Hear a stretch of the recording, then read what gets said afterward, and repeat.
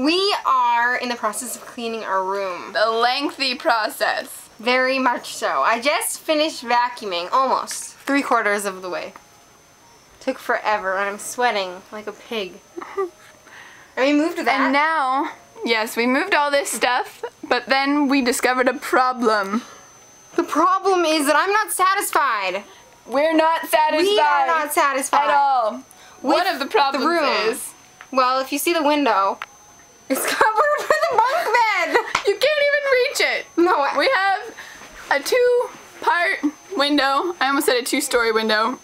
A 2-part window, and we can only see half. Yeah, and Kate, over there, see my bed?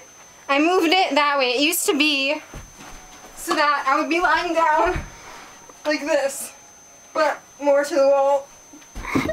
So, that's what that is. So, we're putting our thinking caps on and trying to figure out a solution. Can you help us? Over and out.